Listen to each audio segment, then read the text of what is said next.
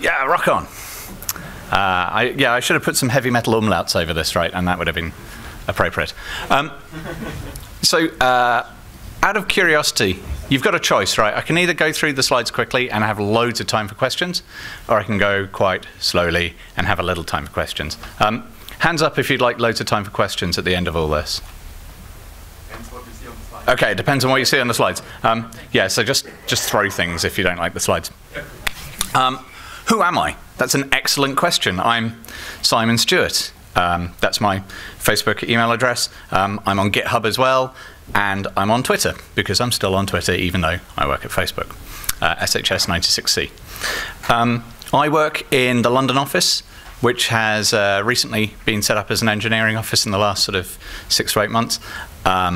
We focus on a bunch of things there, but I work as part of the internal tools team, and specifically I'm focusing on Android developer effectiveness and efficiency. So anything that I can do to help our developers go fast as they're writing their Android code is basically what I'm allowed to do.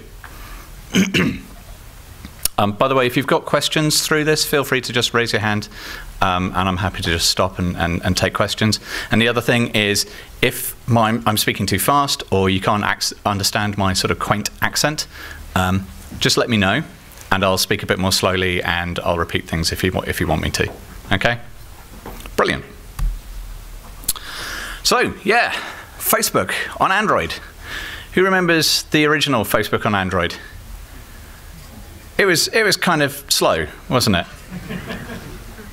It was based on web views, right? So the embedded UI component, the web view, which was fantastic because Facebook at the time was a web company. The thing that we did most was the website. We were really good at iterating on that website. We could launch it once a day. Once a day, we'd ship a brand new version of the entire site in one go. We now do twice a day for the site. Because you like to go fast, right, and break things, or not break things. Because the problem with mobile is that if you break things, you can't fix it. Like you do a new release, people get the latest, greatest toy, and there's a bug in it. They may never upgrade again. And they're probably going to give you a 1-star review in the app stores, right? It's a suboptimal experience for everyone. And the UI, the web views that we were using for the UI were also giving people suboptimal experience. They were slow. The JavaScript engine in them wasn't particularly advanced. You know, back in the day, it was only on ICS that Chrome started arriving on Android, and it isn't yet powering the web views. So it's still got that slower JavaScript engine, which leads to a fairly unpleasant user experience. And so around sort of mid-2012, we realized that we couldn't carry on doing pure web-based stuff and having an app that was quite so hybrid. We needed to be more native. And so that's what we did. The problem was, though, that we had a large number of developers who were really quite good at PHP, and not that many developers who are really good at Android or iOS. So what we did is we took a step back, and we started training up our developers, and we started onboarding people and offering them the opportunity to work on Android first. And we took our existing developers and we ran them through some Android training programs. And we ended up with this. Now, along the bottom is time, and vertically are the number of people who are committing code on our mobile code base. And you'll see it's sort of going up in a fairly linear fashion, and suddenly it explodes. Right, we now have lots of people contributing to our code base, and that's a brilliant thing. But there isn't an Android team. There isn't one team who is responsible for developing the Android version of Facebook. And I think this is one of the things that we do that's slightly different from other companies that I've seen. Other companies tend to have a team for Android, right? The problem is that if you do that, still an overwhelming number of our developers are on the web. And so that means that they can move faster on the web. There's just more of them, right? If each developer does 2,000 lines of code every mega decade, or however fast they write, you know, the people with the most code are going to do the most features and move fastest. So the thing that we've done, which is slightly different from the ordinary approach that I've seen in other companies that I've worked at before, is that the feature teams own their feature on every single platform. So the guys working on photos work on photos on the web, on the mobile web, on iOS, and Android. Now that means that within the feature teams there are people who might specialize in a particular platform. Like we don't expect people to flip between the web and Android and iOS all in the course of a single day. But it does mean that the teams are responsible for these things. And it means that when we do a release of a feature on the web, we're far more likely to have parity of the same feature on mobile, which is really important, right? Because if you get something new and shiny on the web, you really do want to use it on the phone. That would be nice, right? So yes, there is no Android team because each feature team is responsible for its own port. Which is nice, right? But what does that actually look like? So I'm going to walk you through a developer's day, and it's going to be an incredibly long developer's day because we're going to go all the way up to release. So I don't know, our developer is just drinking a lot of coffee. The very first thing that you want to do is to build the software. Exciting, isn't it? So in order to build the software, what you need to do is check out the source code from our source control system. We currently use Git as our source control system of choice, and we're investigating moving towards Mercurial in the future for any number of reasons, but probably none of them relevant right now. What is relevant, however, is the fact that we've got two branches that we use day in, day out. And the main branch is master, right? And that's trunk, that's where every single change lands, and that represents the current most advanced code that we've got in the whole of the tree. The problem with master is we don't yet know whether it works. We've let developers check in, and how many of you are developers? How many of you have ever written something that worked the first time you checked it in? I suspect some of you are exaggerating the truth. I know that I've routinely broken the tree when I check code in, which is unfortunate given what I used to do for a living. So what we've got is we've got a branch called stable, and that stable branch is known good. We've run as many tests as we can on it, and it's a really good place to start when you're working on a new feature. You've checked out the code. It's sitting on your disk. How is it organized, right? And there's a number of different idioms and patterns that you see people doing. Some people do like the tiny services thing, and they've got like a separate tree for each tiny service that they do, and they get them to collaborate. I think Amazon work a bit like that. What we do is completely different. We have a single source tree containing every single one of our Android applications. So you do the checkout, and you've got the Java code for Instagram, Facebook for Android, Messenger, you name it. Home is in there. Very exciting. Now, and it's all stored under basically two directories, Java and Java tests, because you always have a parallel tree of tests in Java, right? This is great because it makes sharing code really, really easy. If there's a useful utility function, if there's code for doing, batching of commands over HTTP so you can make better and more efficient use of the radio, you can take that code, you can share it, and it becomes available very quickly, very easily for every single application in our code base. And that's a fantastic and empowering thing.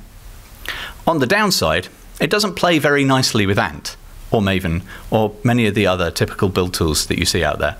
And that's partly because people like to glob. Like they'll glob the entire source tree and they'll try and compile it. And that's incredibly tedious, time-consuming, and it kills the times of your incremental builds, particularly when you've got 4 or 5 applications worth of source code sitting around in there. To work around this problem, we've built ourselves our own custom build tool, which is sadly kept under wraps, and I can't show it off to you. But I'll tell you this, it's rather spiffy. It's designed entirely for Android, and it is meant to enable incredibly fast, correct incremental builds. And it's a thoroughly pleasant experience. And it integrates quite well with IntelliJ, which is the IDE that we tend to use most. I know a lot of Android developers use Eclipse. We use IntelliJ. Good, excellent. So you get given your feature. You're on the fancy new feature team, apparently. What does your day-to-day workflow look like? Well, it begins with you checking out the code, and then from stable, doing a git checkout and creating a new branch of your fancy new feature. You hackety-hackety-hack, which I believe is the technical term for programming, but I could be wrong. And then you think it's all ready, you commit your fancy new feature, and you have a play. But while you've been doing all this code, because it takes time to write code, and we've got 1,500 developers at Facebook, right? So other people have been checking things in.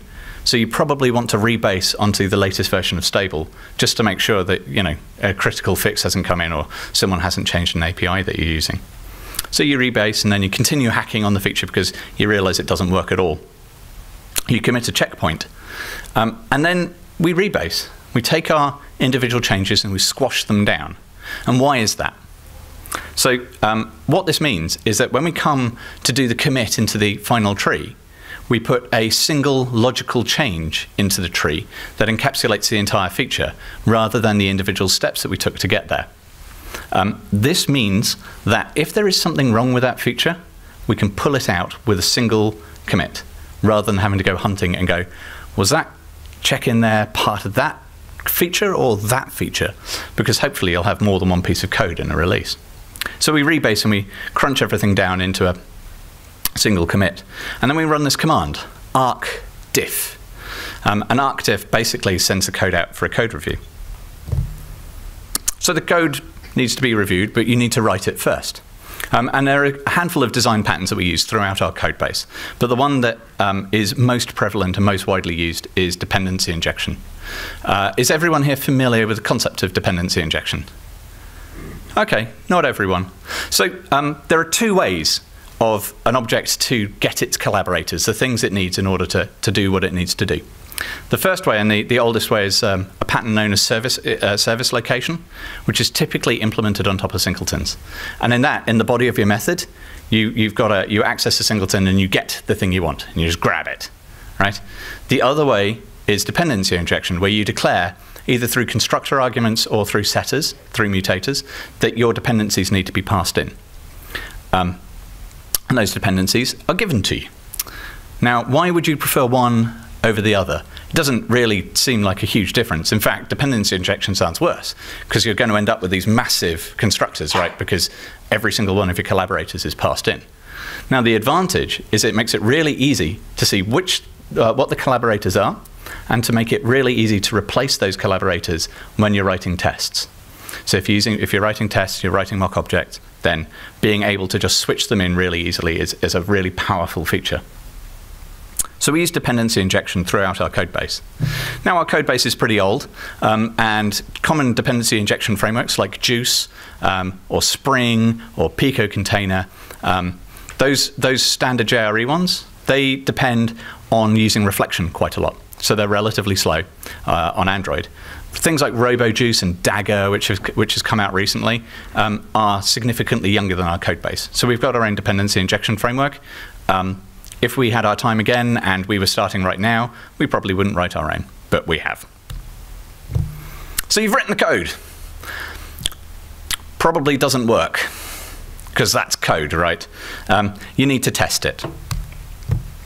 One of the important things at Facebook is we don't have a separate QA team. We don't have the role of software engineer in test, or SDET, software developer in test. Those are curiously disempowering things, because it puts test in someone's job title. And that means that if your job title doesn't have test in it, it's not your job to do testing, right? It's the developer's job to test things. We ask our developers to write tests for their own code. What kind of tests do we ask them to write? Well, the main kind are unit tests. A unit test is particularly fast. It wraps a single method in a particular object. And these tests run in tens of milliseconds. They tend not to do a lot of I/O or any I/O. They tend to be incredibly self-contained. Because we're using dependency injection, it's really easy for us to swap in the collaborators of a class and verify that, given the system is in this state and this happens, this thing does the right thing. Which is an incredibly vague way of describing using mock objects, and I apologize for that, because I should do a better job of describing mock objects.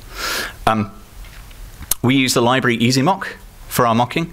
There are a wealth of options out there, but we settled on EasyMock.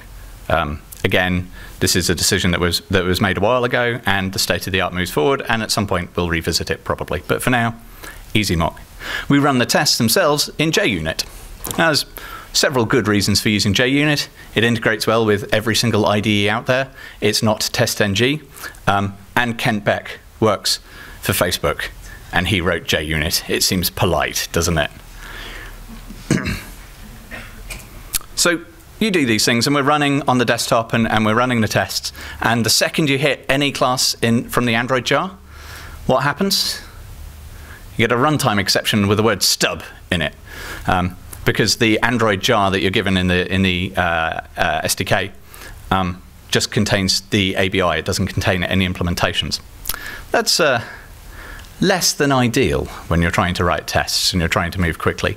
Now, what you could do is use the activity tests and run the tests on the device itself, but compiling the code, then converting it using DEX to Dalvik, then putting it onto the device, then running on the device, and attempting to debug that is a thoroughly unenjoyable experience. So we'll try and keep everything on the desktop. And the way we do that is we use a library called Roboelectric. Roboelectric provides shadow implementations of most of the classes from the Android jar. And that's kind of useful and kind of powerful. So these unit tests run incredibly quickly. They're really nice, and they don't cover everything.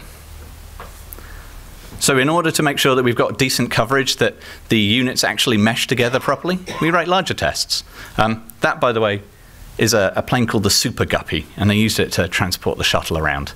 I think it's a fantastic. Seeing one of these things fly is amazing, because it's like the bumblebee, right? It shouldn't be able to fly, and yet somehow it does.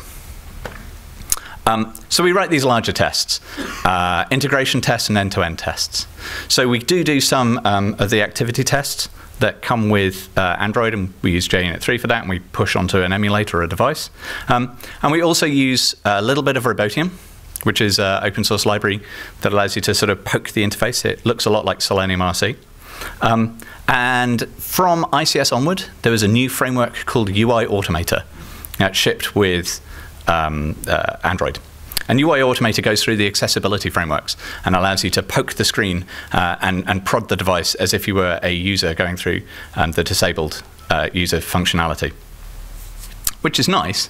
But the problem is those UI Automator tests, again, need to be compiled, pushed onto the device or the emulator and run from there. And they take a long time anyway, right? So the feedback loop is really slow. So one of the things that we're doing at Facebook is we're developing a framework of our own that runs on the client side, on your actual device, and uses a long-running UI Automator test to allow you to incrementally develop your test without having to redeploy to the device. So you get a nice, fast feedback loop on your tests. It becomes a far more comfortable experience. Does that make sense? Cool. If it doesn't, feel free to come and pester me afterwards, because I think it's cool. We will at some point open source that when it's sort of been beaten up a little bit, because we want to make sure it's fit for purpose before we put it in front of the world. So you've tested the code. You're ready to commit, right? Well, you remember we sent a code off for review with arcdiff. Arcdiff is a command that's a counterpart to open source collaboration tool called Fabricator. Fabricator allows you to do online code reviews. It also has a wiki. It can also allow you to keep track of bugs. It also it's like the Swiss Army knife of these things. It's like a Google Code or something in a box, right? And it's pretty handy. And we use it a lot for the code reviews. Here's an example in incredibly blurry text. You'll see that the change has a number in the sort of top left-hand corner there, and that's what we use to track it. The person who's done the code has put a summary of the changes they've made and why they've made them, and then they've put a test plan. You're not allowed to put any code in our code base unless you have at least acknowledged the fact that there should be a test plan. That's a really useful thing. What's happened here is the reviewer has asked for a couple of changes. Those changes have been made, and then finally the reviewer has accepted it. And you can see the reviewer has accepted it because there's a green bar at the bottom. And green means go, right? So this is arcdiff that has kicked off this code review process, and we go onto Fabricator and we do the code review there. Now, the killer feature of Fabricator over every other code review tool that I have ever used are image macros. You can put pictures of kittens in, you can put sad pandas, you can put whatever you want. These are two of my favorite. It's Obama playing a guitar in the shape of a bald eagle and really rocking out, and I don't know what it means, but it's quite good fun. We've now finished the code review. You should ship this particular thing. Image macros, killer feature of Fabricator, definitely worth having a look, if only for that. Like I said, Fabricator has a command line tool called Arcanist, and Arcanist is what you invoke. It runs on Linux and OS X, and I've never tried it on Windows, so it probably works on Windows as well. In order to actually get the code into master, what you do is you run the command arcland. Now you could do the steps that it does behind the scenes, because basically all it does is it checks out master, does a pull, makes sure you're on the most recent version, merges your branch into master, does a push, and then deletes the branch. That's all it does. Well, it does a bit more than that, because it also runs a linter. Right, that linter that we use can be invoked separately using arclint, and it's based on Android's own lint tool. We've added a couple of extra checks to it though. So we annotate fields with nullable that are allowed to be null, and there's an expectation that if you haven't used nullable, then the field cannot be null, and we've added a lint check for that. We've added a lint check for common programming mistakes, like accidentally using an API that's not available in Gingerbread yet, because we still support Gingerbread. Or sometimes there's sort of an API that's been deprecated, and we spot deprecated usages, and we suggest using a more recent version and giving guidance to our developers on how to do that. You know, and there's a host of other things we do. But that means that the code that goes in meets sort of certain quality bars and should be clean and should work. Say the word should there. Because once it goes in to our code base, you're not done yet. You remember I've been saying, oh, you use the stable branch whenever you're working on a feature. We've got a build bot that sits there and basically sets up the stable branch when all the tests go green. And you'll see that one of them hasn't gone green. Bad developer. BuildBot is open source. You can download it, have a play with it yourself. It's pretty widely used. Like the Chrome team use it for their build waterfalls and stuff like that. If you're not practicing continuous integration right now, really it's a fantastic practice, because there's no way that a developer would be able to run this suite of tests on their own machine, because we build every single application in the code base whenever a change lands, and then we test on a variety of different devices and on the emulator, and we can do regression tests on things like power consumption and things like that. So the BuildBot sort of is the final gating factor before, you know, whether we think your code is any good. And by code is any good, what we actually mean is, does it pass our automated tests? Which does suggest, by the way, that you could make your code appear to be really good by deleting every test in the system. We've conveniently put them in one tree. Hopefully no one does that. So, we're pretty sure this code is good. What next? Well, we do a process known as dog fooding. It's a charming phrase that I believe comes from Netscape back in the day. But essentially all it means is that we use our own software that we've been building day in, day out. And that's kind of important, right? Because most of the people at Facebook, they get an option of an Android phone, and they go, what would you like? And they go, can I have a Galaxy S3? Or could I have a Galaxy Nexus? Or could I have a really modern device? Like, I don't want to be using ye olde worldy phone from 2011 or 2012. That would be awful. Totally unsustainable. Which means that most of the developers are running Jelly Bean or Ice Cream Sandwich, right? They're using very recent versions of Android on very capable hardware. And that would be fine if Gingerbread didn't have 44% of the market. And that's the new figure from Google, like with the new way of measuring these things. Gingerbread is still massive, hugely, hugely popular. So in order to make sure that this is okay, what we do is certain members of staff actually have a gingerbread device as their main phone, and one of the members of staff who has a gingerbread device as their main phone is the release manager for Android. We get to hear pretty swiftly when we've fouled things up.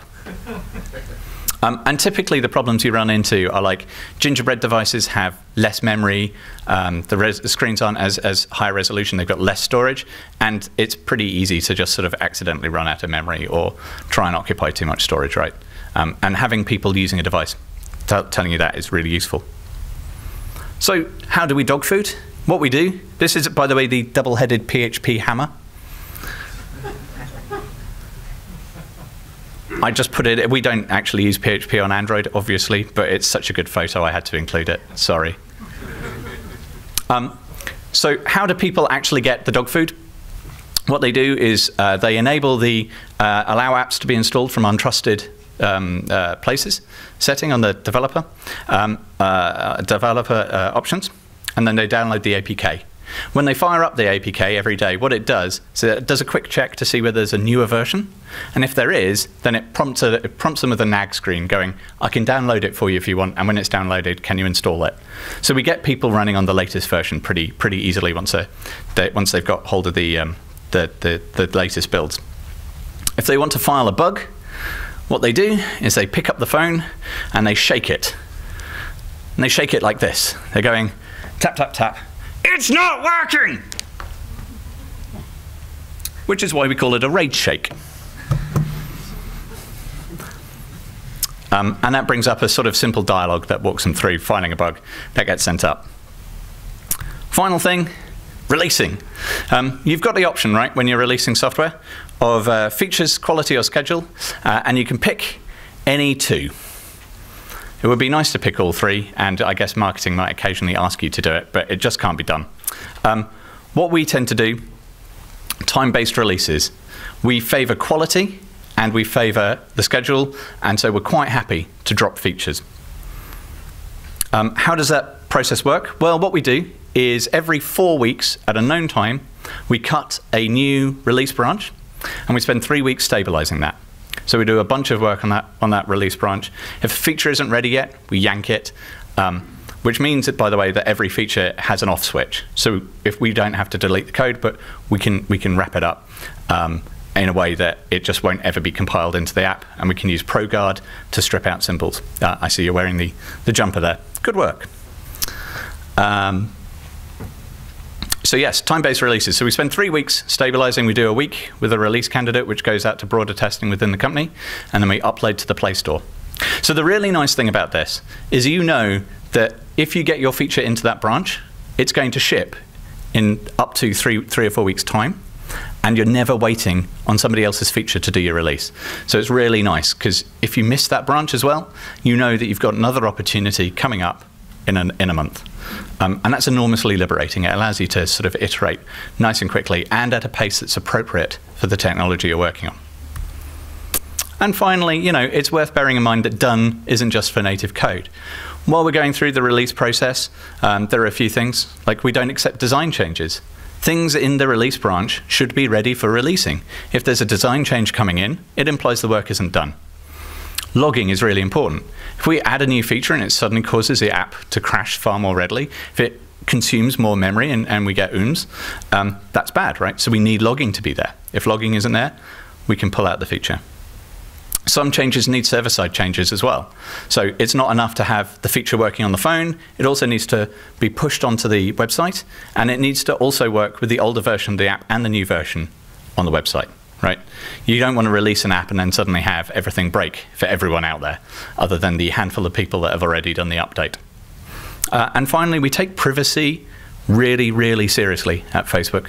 So all the code goes through a privacy review before we actually push it live and make it available to you. Okay, so we have gone through the entire process of building Facebook for Android. It's been at a fairly high level, but I hope it gives you an idea of sort of what we're doing, the tools that we're using, why we're going about it. And if you've got any questions, I'd love to hear them.